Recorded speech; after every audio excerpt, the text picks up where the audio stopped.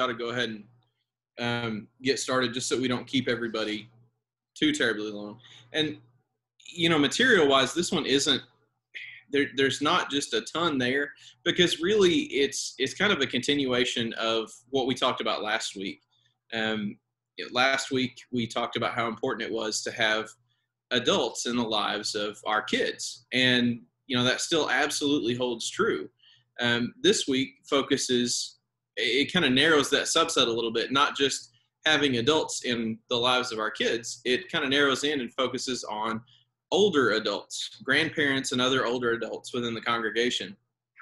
And this is something that's kind of near and dear to my heart. I mean, there's over the years that I've been in the church, there have been several older adults that I've connected with and really enjoyed their company. And there were some awkward conversations that came about as a result of, the older people and the lack of filtering.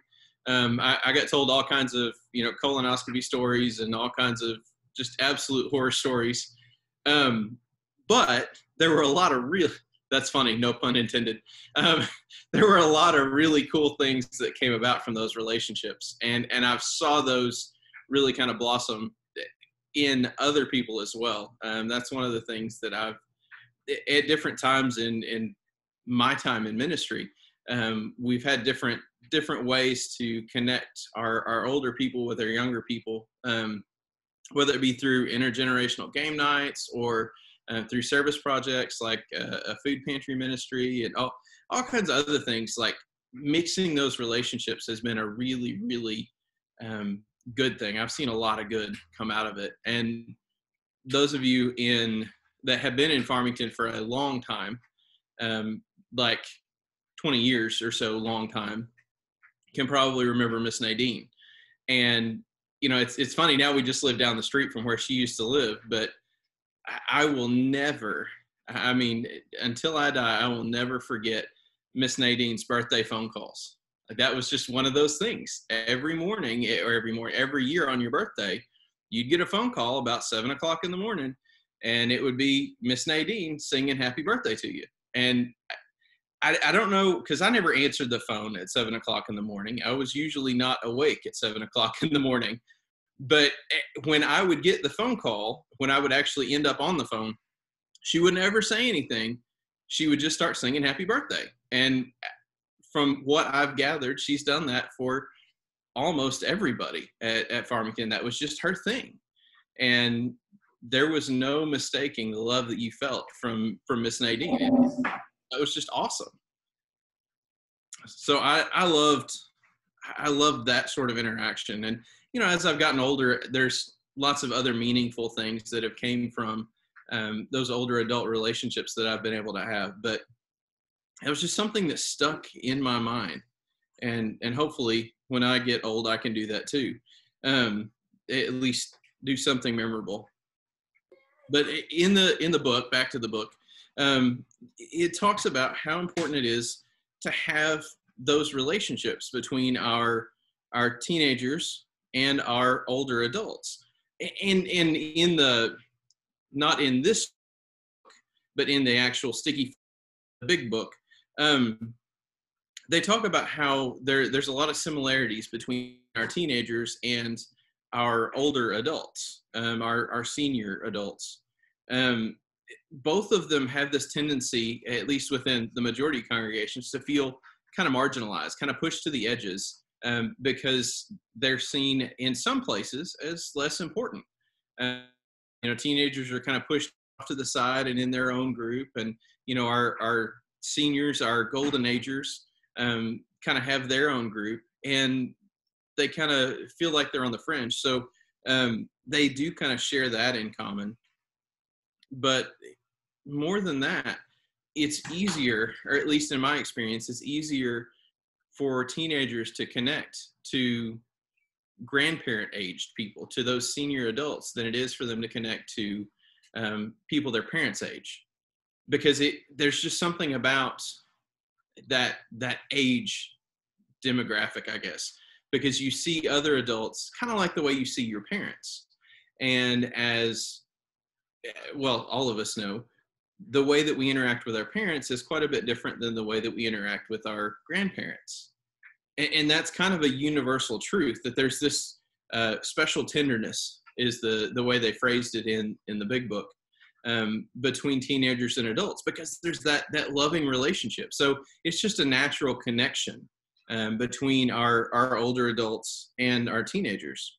So, and that's something that we should really kind of capitalize on, do the most to encourage those sorts of relationships. I mean, and again, it's a biblical thing. Throughout Scripture, we see this charge for our older Christians, whether they be men or women, to mentor, to teach those younger Christians. So it carries, throughout Scripture, it carries with common sense. We see, the way that we interact between grandparents and teenagers, and we also see some similarities that fit. So any way you look at it, it's a good thing, but it takes effort sometimes. It just takes a little bit of work.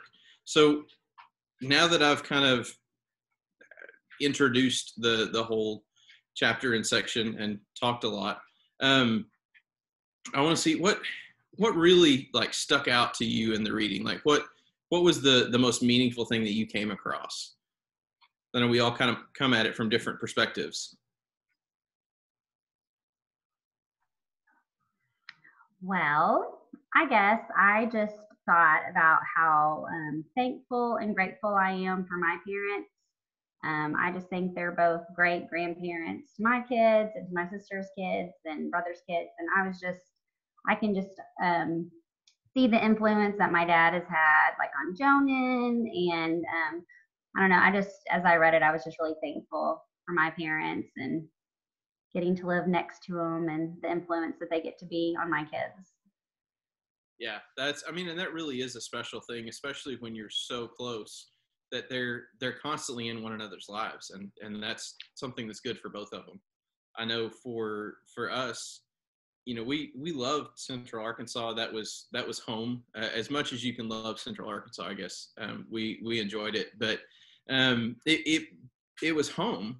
But our big draw was coming back up here so that our boys could be closer to their grandparents. We wanted them to have that relationship because it was important to us, and we want it to be important to them too. So I definitely see that as something important.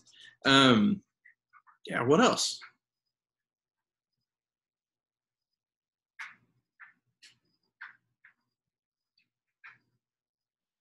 So I think one of the things that also stood out to me, the opening story about Miss Ruth, who wrote the letters every week.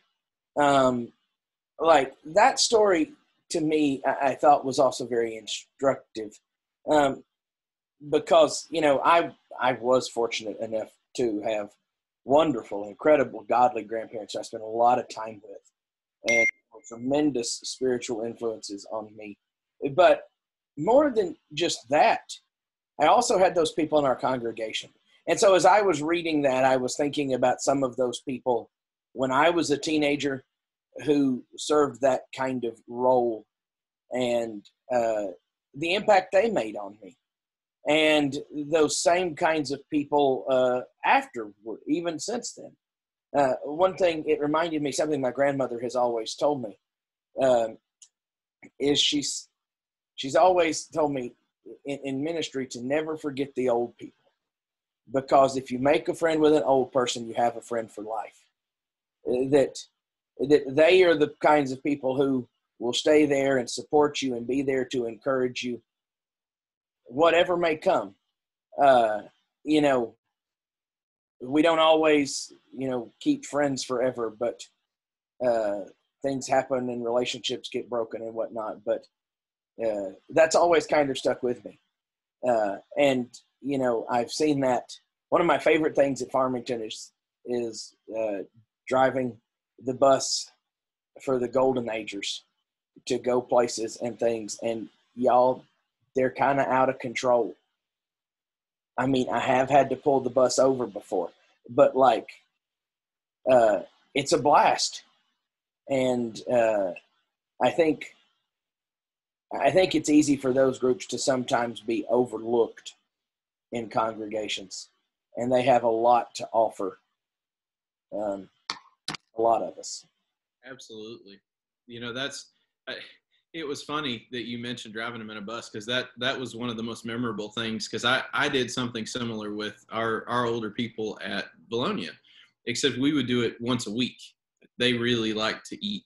So, and I like to eat, so we ate very often. We would go out every Thursday and go to lunch and write cards and do that sort of thing. But no, one time they asked me, you know, is it more fun driving teenagers or driving the old people around? And if there was a roundabout involved, it was more fun driving the old people around, because they freaked out at the roundabouts. It was awesome. The teenagers were just kind of, they didn't care either way. The older people, they would actively instruct me to avoid the roundabouts because they were scary. So I don't know, but it was fun. I mean, those memories that you make with them are always special. Yeah.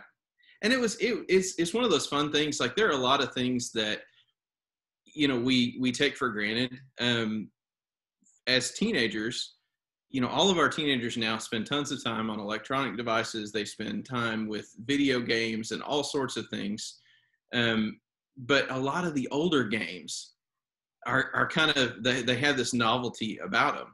So spending time with the older people, having them teach the teens how to play dominoes, or how to play rummy, or all sorts of different games that, you know, our teenagers may or may not have ever played.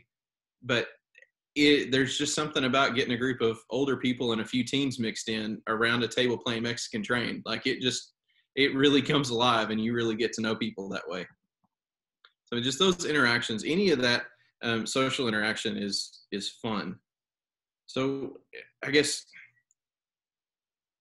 there's a lot of positives that we can all connect with. Those memories that we've made with older adults that were meaningful. Do you guys see that as something that's increasing? Are there more of those interactions happening with your kids, or with the current crop of teenagers that we have now? Is it happening more or happening less than it did when we were teenagers? I think that a lot of times, or I see it a lot, but like, you know, like people like my age, like 17, 18, or even younger, they just kind of like talk with their own group, or clique, whatever you want to call it, but their own little group. But, and then you'll have these odd birds over here, kind of like me, and talk to all these other people, you know. But I think everybody's a little bit different. Yeah, I mean that you're absolutely right. Everybody is different. Everybody, you know, has their own pull. You know, people that they like to talk to. And some of us just like to talk. It doesn't matter who's listening. We just want to talk to people. But, you know, some people, they feel really comfortable. They have their little group and they don't want to, you know, venture outside that. But there's a lot of people, especially in that older category, that are just sitting there waiting for somebody to come and talk to them. And it's really exciting when you do that, get to see that light bulb go off for them. I think it's a two-way street, though. I think I'm not trying to let teenagers off the hook, but I think there are also some older people who are just better at that than others and who seek those opportunities. So, like, as Lane was talking, I was thinking about him wearing a cowboy hat that has a feather in it that Bill gave him. Like, that's exactly the kind of thing Bill Beckett would do. Like, Bill would see Lane, this kid in blue jeans and boots, and take an interest in him and show up with a feather for his cowboy hat, you know, and that's who Bill was.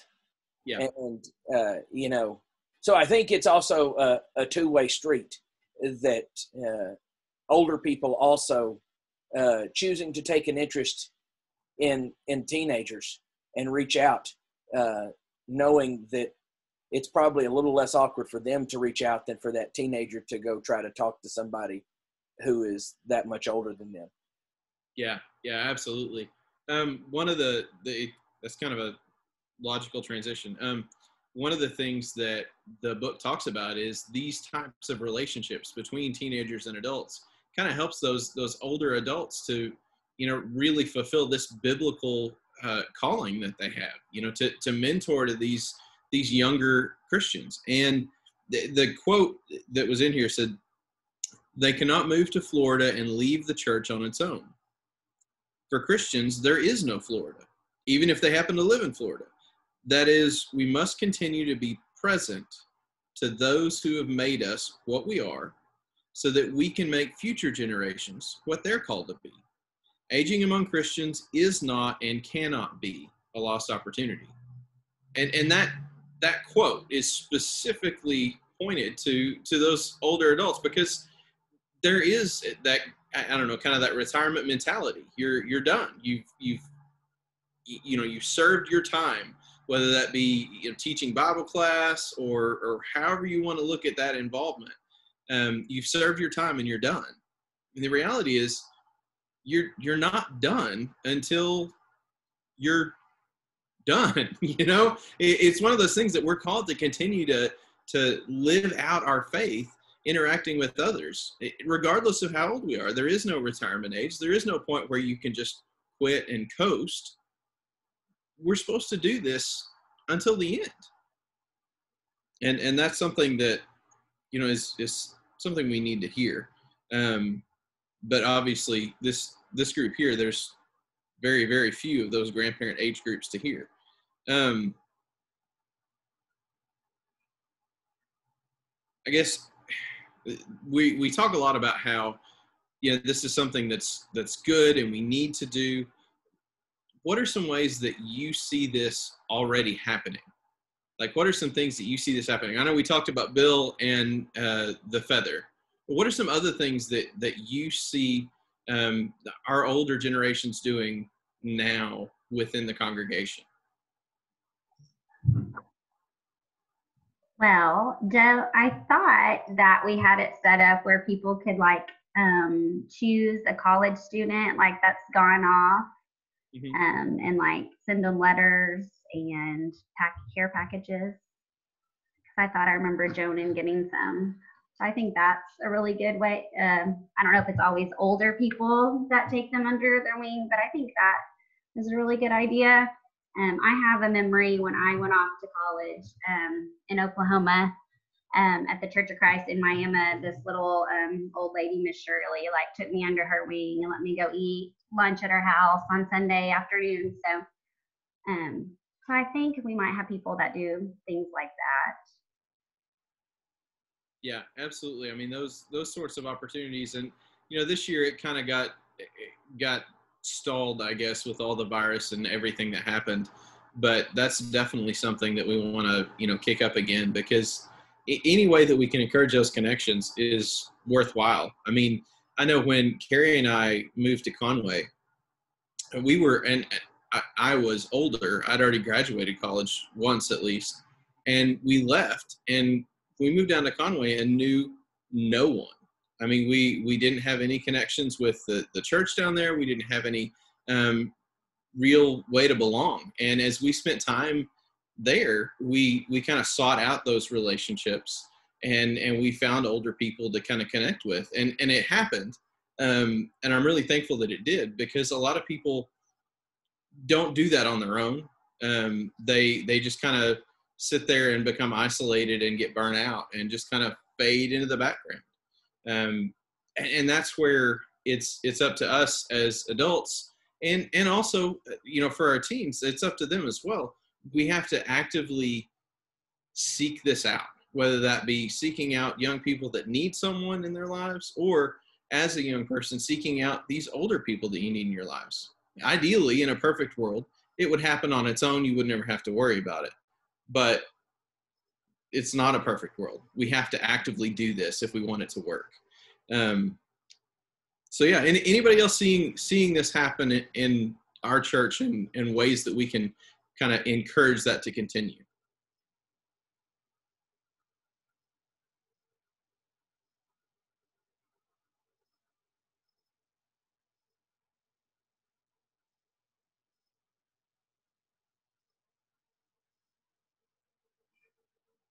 Awkward silence.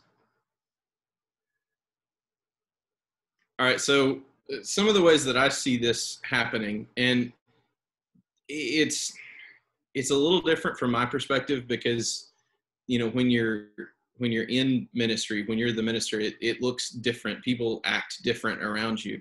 But like there's several times that I've gotten cards either in our mailbox at church or mailed to the house, just little encouraging notes, things like that from some of our older people.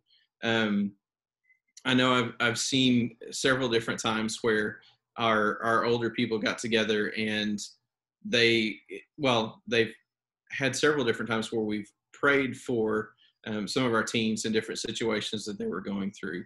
But there's also been times where I've just seen those interactions, just organic interactions that happen on their own, where adults will pull a teenager aside and have a conversation with them. They'll either ask them how it's doing, or they'll see something and say, hey, I saw, you know, that you got this award. It was in the paper. Or I saw, these different things that people notice, and they'll start those conversations with that. So I've seen some of those non-structured interactions happen. So that's another thing that I've seen. Robert, I guess I was thinking too with Lads to Leaders, just the mentors that are not always older people, but I've seen Gina and Helen, you know, they're interacting and giving girls advice as they're doing the different activities. Yeah, that's true. That is, I mean, Lads to Leaders is a great structure that will allow that. And it's kind of a two-edged sword, I think, because Lads to Leaders is really good at putting structure to this and having programs that will kind of facilitate that sort of interaction. But there's the other side of that is, because it is such a big program, because there's a lot of commitment involved for those adults that want to do it, it's kind of scary. And I think, you know, if you're willing to do that, that's awesome. But that can intimidate some people. So trying to, I guess, as adults, see needs, as you like see a need for someone to help with whatever it is, that's a great opportunity to pull someone else in and help them, I guess, not be intimidated by it, encouraging them to help. So yeah, absolutely. There's this statement that was in there I thought was really kind of good, that said that, you know, our students today are going to have greater involvement with their grandparents than ever before, really. And there's several different reasons that it talks about in the book. Do you guys agree with that statement, or do you kind of disagree, and why?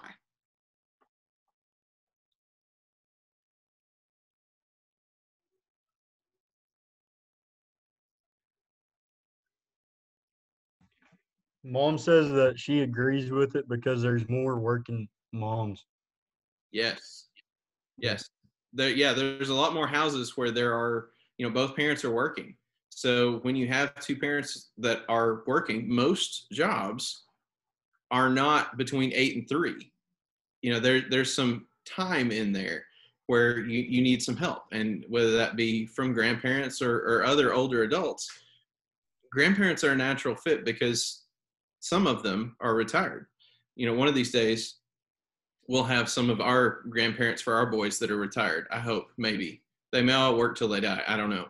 But if they do retire, then you better believe that they're going to be involved in our kids' lives, because honestly, we could benefit from it.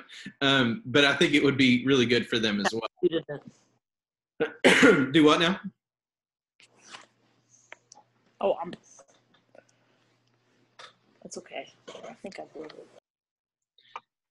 All right. Robert, I would say that, of course, I'm on the older side of this conversation, but I'm not a senior. But I am but even for me, for my grandparents, which I had 2 sets of grandparents, really until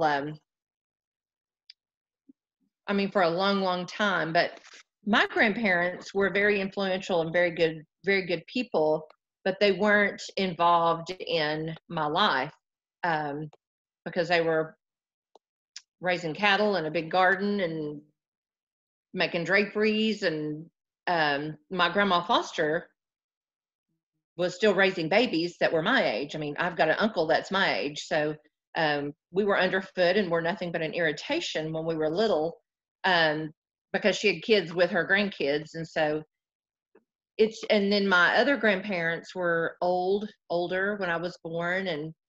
And so they were, and I know it's a totally different generation, but they were clipping along on the side, just trying to keep things together. And I knew I was very loved and I was very mentored, but it's a totally different level now as far as the grandparents that, like my parents for my kids and Marion's parents for our kids.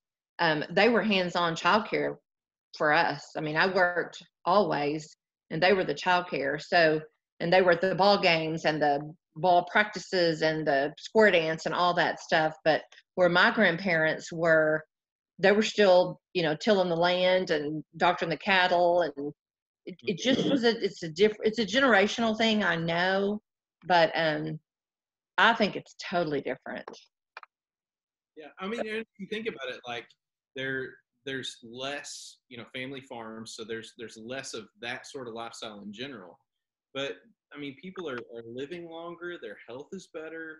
Like there's all sorts of things that kind of contribute to this role. And I mean, I think it's awesome. And not only that, but we've also got all these new technologies, and some grandparents are more involved in that than others. But even if you're distanced, social media and things like that can really shrink that distance pretty quickly, where it's still easy to be involved in the lives of your kids or grandkids, if you're willing to, kind of adopt some of those tools that are out there.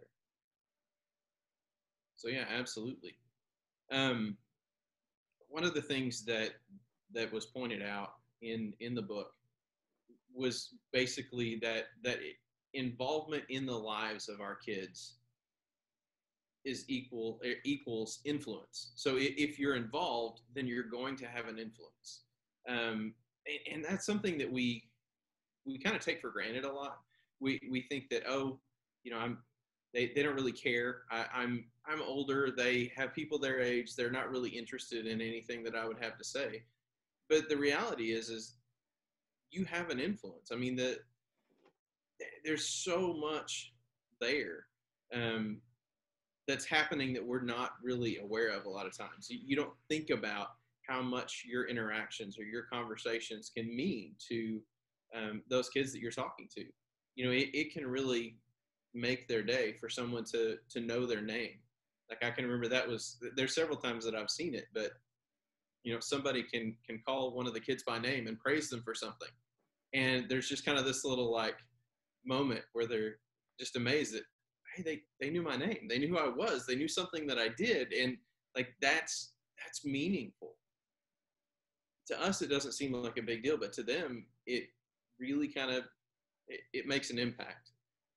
So beyond just that, our grandparents, especially when they're in the church, can have this incredible influence when they're involved. And it's interesting because if the grandparents are involved and they're there actively reinforcing what the parents are doing, like that's another voice. That's another credible source that they're hearing the same message from. And that's key because, repetition is the key to learning. You have to hear it more than once for it to stick. And some people have to hear it a lot more than once. But if, your parents are saying it, you might dismiss it. If your grandparents are saying it, well, okay, well, there's two people saying the same thing. That's kind of lending a little more credibility. And the more people that pile on, the more likely they are to follow that lead. But so I guess one of the ways that this influence can be played out is that, they can reinforce what their parents are doing. But if the parents are absent, and that's something that I've kind of always been attracted to that group that don't have parents in the church. These grandparents can kind of be a substitute for their parents. When the grandparents are there and the parents are not, they're teaching these things. They have a family connection. It's meaningful, and they kind of have that sort of relationship that goes beyond the surface level. So, Robert, I think in some ways, grandparents do serve a very similar role to parents here in the way this happens, in that it doesn't always have to be in the most overt, explicit ways. Because in the same way that we talk about, like, one of the big factors leading to lifetime faithfulness is seeing parents who themselves are involved at church, I think the same thing goes with grandparents. You don't necessarily, I'm not trying to say it's not important for grandparents to have explicit faith conversations with their kids, but sometimes just seeing that is doing the same thing because it's communicating what is important to them. I have very vivid memories. Every summer growing up, I'd go spend 2 weeks with my grandparents. Not that they live super far away; they live like an hour away. But I'd go spend 2 weeks with them during meeting season, and we don't really have meeting season anymore. But back in those days, we had meeting season still, especially in southern Middle Tennessee, and we were at church all the time. My record was 17 services in 14 days. I mean, we went to a lot of meetings and heard a lot of preaching. But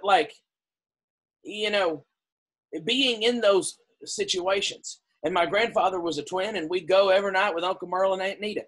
And so seeing them, to me, from the time I'm a young teenager all the way through till I went to college, same 2 weeks every summer I'd go. And just seeing those things, it wasn't a question about what was important to them. And they didn't have to say, now, Jared, God is the most important thing in my life. It was clear. In how they were living and the things they were doing. And so I think that's an important thing as well in this conversation, that in the same way that for parents, you speak as much through what you do as anything else, I think grandparents do the same thing. Yeah, absolutely. That's one of the things that the book, the bigger book, the original Sticky Faith book, brings out a lot better than what this one does, is the importance of our teens not just seeing faith lived out, but seeing faith lived out across these different generations. Seeing what it looks like to be a Christian when you're a young adult, when you're married, when you're working and have kids, when you're a grandparent. All these things, seeing it through all these stages helps them know what it looks like to be a Christian. Because a lot of times we read scripture and we teach Bible and we have all these Bible classes, and it's focused on getting the knowledge aspect. And we try to always apply these lessons, but it always goes a lot further when we see those lessons being lived out on a daily basis. So when we see this example from our parents, that's great. When we see it from our grandparents, that's even better. The more we build this example into our interactions, the more impact it has, the more our faith is going to stick. And that's, growing up, that's one of those things that we have to look for. We have to find those mentors and people that we can, use to pattern our lives after, really. And that's great when it can come from someone within your family. And if it can't, there are others that can fill that role, but we have to be willing to seek those out. So before we move on too far, there were two other things that mentioned and how grandparents can influence their grandchildren when it comes to faith. One of the things is that the grandparents can subvert the parents' roles, their parents' influence in their lives. So if grandparents come in at a different angle, they can kind of cause some disruption in their parents' lives, in the lives of their kids, which as a parent would be incredibly frustrating. And it's something that I'm really thankful that we have, that Carrie's parents are members of the church and that they're, good and active. My parents aren't, but thankfully they're not negative towards the church. They're not openly hostile or anything like that. But there's several conversations that we've had, the boys will ask, well, why doesn't Grandma Jane come to church? Well, and that's, as they've gotten older, we've been able to have, deeper conversations about that. But questions like that come up all the time. And we try to take those things and use them as teachable moments. But it just makes me thankful that they're not trying to undermine us. And I know that happens some. And that's kind of the other category. The other way of influence is just ignoring religion altogether. And that's kind of where my parents fall in. And I mean, we've been able to teach around it. But it still happens. It's still an influence that's out there. So parents have an influence, grandparents have an influence, and those other people within the congregation obviously have an influence as well. So I guess it is kind of a good thing in that our grandparents or our older generations are being more active in the lives of our kids. It's really beneficial. It's a positive thing. But sometimes those interactions can be a little too much. Sometimes our grandparents can be a little too involved. Has anybody ever experienced that, kind of having to tell the grandparents or tell your parents to kind of back up a little bit, give us a little bit of space? Or am I the only one? Nope. I'm wondering Gina doesn't have my kids right now. Come get them.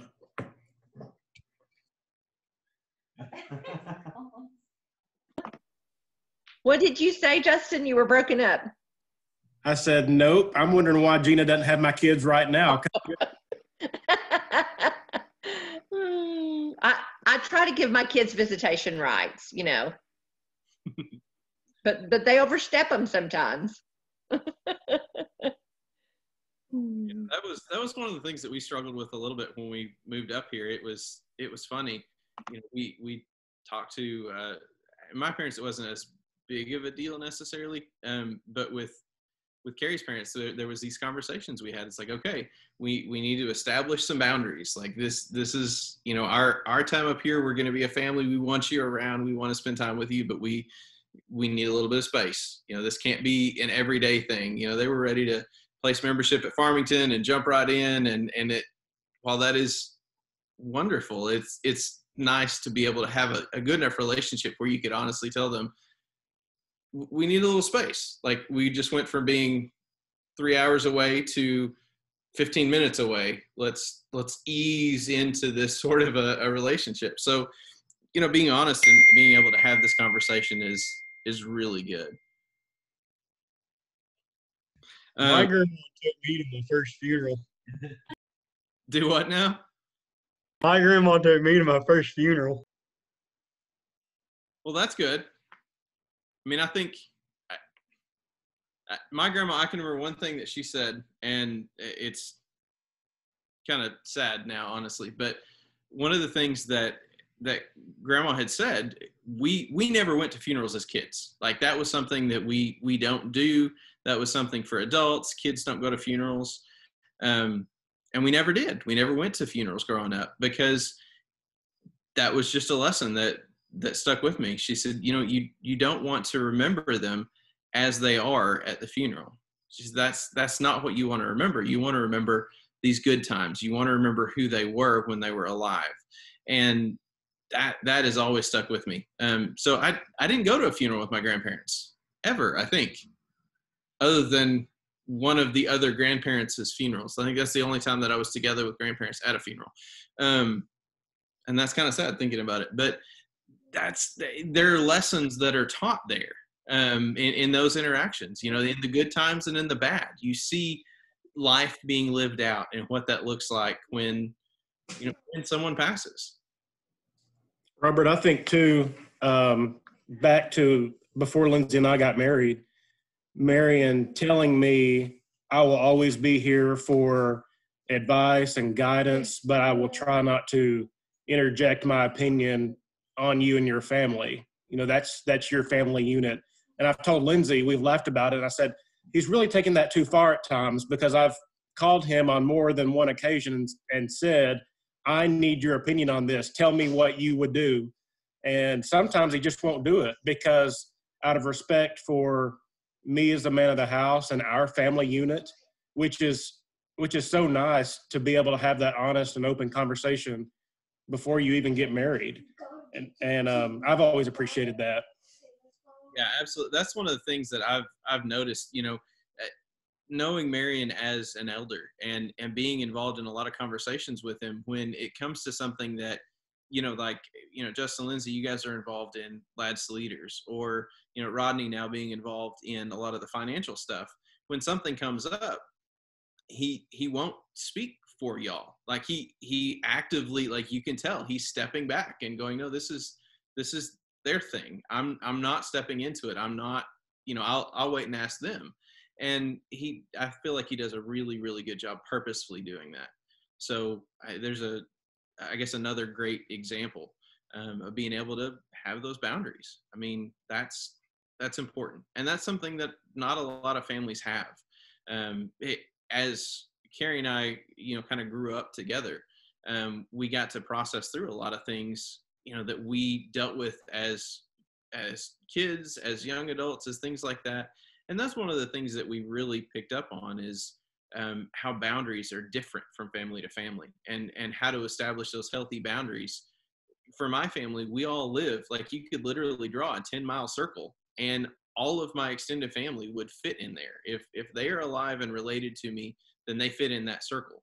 So there's a lot of physical closeness that's in there, but establishing those boundaries as to, you know, what life looks like, being able to live your own life, that's something that I know we struggled with a little bit initially, and then we moved to Conway and it kind of fixed itself. But we've been able to have conversations with my brother and his wife about, you know, for my brother, he was used to it and it was normal. For my sister-in-law, Hannah was not used to that sort of thing. So there were several conversations that we had to have, like, you need to let them know how you feel. If you're uncomfortable with them constantly being over there, be honest, you know, let them know how you feel. And that's kind of one of the things that we have to keep in mind. You know, we do have to pick our battles, but there are some things that they're worth having these awkward conversations about. So definitely that's something that was good. Trying to think through my notes. One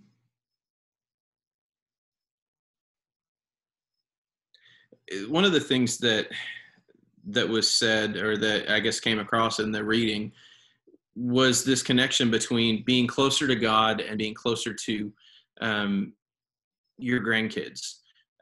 Obviously, there's not very many grandparents in the conversation tonight, but this idea that there's a God-given responsibility to be involved in the lives of these younger kids. And it's incredibly fulfilling when you get the opportunity to do that. Obviously, I'm not a grandparent, but I've kind of been able to be that older adult in several kids' lives. And there's just something really good about that. And for those of us who are adults, I encourage you to take that responsibility seriously. But for like the teens that are out there listening to this, or those that are, you know, younger than teens, you know, seek out that opportunity. One of the things that was said to me when I was younger, early on in ministry, there was several things that I tried to do that were going to be expensive. And I still don't like doing any kind of fundraising, asking for money for a mission trip, for anything that we're doing. I have trouble with that. And an elder pulled me aside one time and he said, you know, don't look at it as you are asking someone for something. So you are giving that person an opportunity to serve in this way. You're giving them the opportunity to be a blessing to you in this thing that you're trying to do. In the same way, when we're seeking out, when we're trying to get our teens to connect with these older adults, don't look at it as a way that we're trying to, get the kids to go talk to somebody else. We're trying to give them an opportunity for these older people to be an influence on the younger. We're giving them this opportunity to serve in a way that, they may be a little intimidated by. So there's an incredible blessing that they can receive as older adults. I mean, they benefit from this as well. So I definitely want to mention that. Let's see. All right. So there were several ideas at the end of the chapter, just different ways for those interactions to take place. Out of those different things, what sounded interesting to you? Was there anything that seemed like would fit for your family, or you see that would be, beneficial for the congregation as a whole to try to implement something along those lines?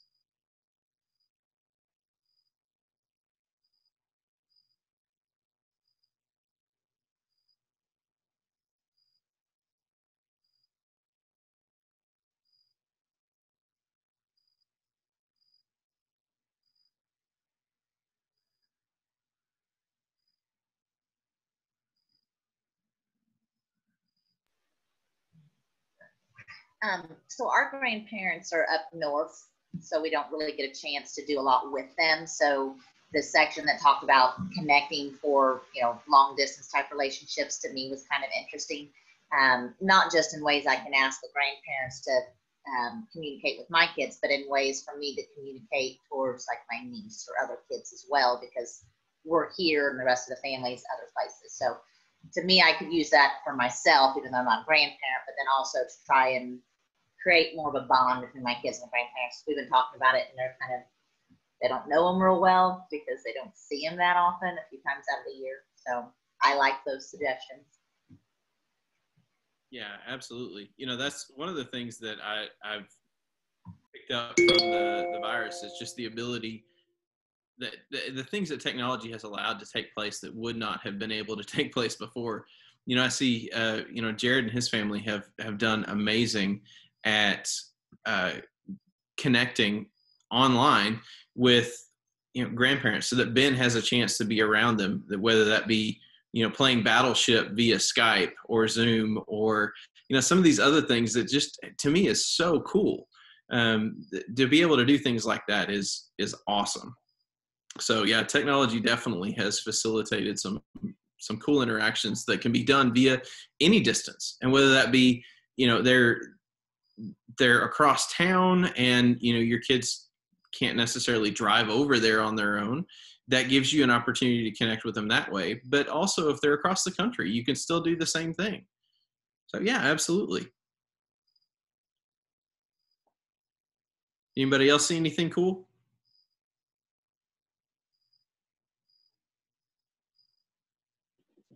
I'm a big fan of anything that involves serving together as a family. And so, like, some of the suggestions about, like, obviously we're not really in a time where we're having a lot of things being able to, like, go serve in a food line and things like that at the local food pantry or whatnot. But I'm big on anything, and they had several of these ideas, though, that talk about ways for grandparents to serve and do things alongside their grandkids that live out and reflect faith. Yes, that, to me, some of the most meaningful interactions. We at Vilonia, we had a food pantry ministry, and what we would do is we would go buy food at the food bank in Little Rock, and it would come all jumbled up, mixed up in pallets, and I would take the church van and a big trailer and haul back 3, 4, sometimes 5 pallets of food. And during the summers, we would have, every time that I would go, we would have the youth group meet us up there, and the rest of the time when the youth group wasn't free, it was all of our retired people in the church that would help out. but during the summers, it would be those retired people working alongside the teenagers, and they would work together to, sort through the food and put it away. They would work together to, every week we would take those groceries out of the pantry and bag them up ahead of time. And we would give away, 75, 80 bags of food. Okay, 75 to 80 sets of food.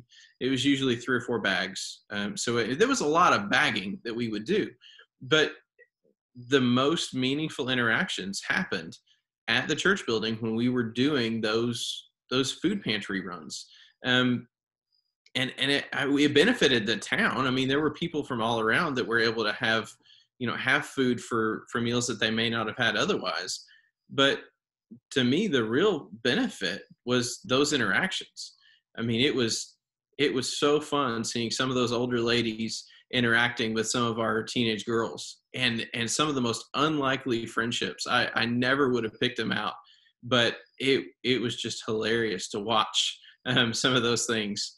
And it got to the point, some of them had such good relationships. One of the girls, she could talk anybody into anything. She had one of the older ladies in our congregation. She would make her breakfast and bring it to her at the school when she didn't have time to eat breakfast at the house. Like, Kaylin was awesome in that way. But that was just something that she made a connection with this lady, and they were able to do that. So if nothing else, teenagers, if you're listening, make friends with an old person, because they usually cook pretty good breakfast. You never know when you'll need a good hot sandwich. But no, there are all sorts of opportunities that are out there, and service is a huge one. Absolutely. So anything else?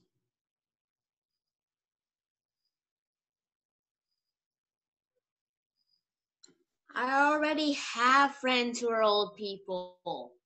Good job, Phil. Good job. Make more. You can never have too many old friends. Robert, I would say, going back a little bit to what you talked about earlier, our quilting ladies do a really good job of, kind of, I don't know how you say it, but just ministering to all ages of the congregation. And, it doesn't matter who's getting married or who's having a baby. And, just like Richard, he was leaving us, so they made him a quilt. And, you hear about the quilting ladies, and, they do good things, but the minute you unwrap that bag and you look at that quilt and you touch it and you're like, these ladies, they took the time to cut the fabric, to sew it. It just makes it, you have a tangible way to actually appreciate them and realize, these are real people, and they care about me. They took the time to make this quilt for me. So I think the quilting ladies do a great job of fulfilling that role. Yeah, absolutely. And it reaches farther than what a lot of times we realize. I know when we were at the children's home, that was one of the things that the quilting ladies brought us a bunch of quilts to give to our boys that were there. And they have stuff that comes and goes, and they'll have people that bring stuff out to them all the time. But those handmade quilts, like, even, these teenage boys, like, it was special to them because they could think back to their grandparents, and it was meaningful. So yeah, it's a tangible way that you can feel loved. So yeah, things like that carry a lot of weight. And it's, to them, they're there having fun. I mean, if you've ever been in the building when they're quilting, like, that, they're doing it to serve other people, but they're also doing it because they enjoy it. They have a blast when they're up there quilting. So it's good for them, but they really are doing a lot of good. Yeah, absolutely. So I guess the key thing here is sometimes we have to seek out those relationships. As teenagers, interacting with older people seems awkward, but it's still worth seeking out those relationships. As adults, it's worth encouraging, those relationships between your kids and these older adults. and whether that be noticing the interests that that your kid or another teenager has, and pairing them up with an older adult that has similar interests. There are things that as adults we have conversations with our older members and pick up on their interests and things that they're passionate about, and we can connect them with our teenagers that are interested in similar things. So there's all kinds of ways that we can do it, and obviously it's important for our older people to be involved, but since most of us aren't in that category, there are ways that we can encourage others to really fill that role. So that's really good. So teenagers, I haven't talked directly to you a lot. What do you guys think about connecting with older people? Is that something that you obviously it would be awkward, but is that something that you think could be really meaningful to you? I'm completely fine with interacting with older people. That's true. Phil, you're kind of an old soul anyway. You're more mature than most people your age. I totally get that. I like to hear a bunch of old stories. Yes. Yeah. I know, and when you find the right old person, you get to hear the same story over and over and over again. It never gets old. Are you referring to my dad? No, never. You get to hear a lot of stories with Jim, though.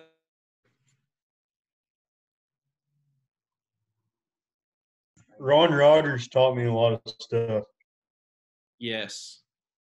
I could imagine just with his abilities and his experiences, there's a lot of stuff you could learn from him for sure.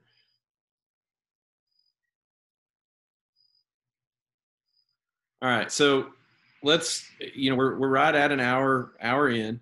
I think it's been a really good discussion, and again, this was kind of a shorter week in terms of material, but again, it's just seeing what it looks like to be a Christian across all these age groups, making these connections, and it's the heart of the book, and it's the heart of the idea of sticky faith. If we truly want our kids and the kids of our congregation to be faithful in the next 5 years, 10 years, 20 years, the key is to connection.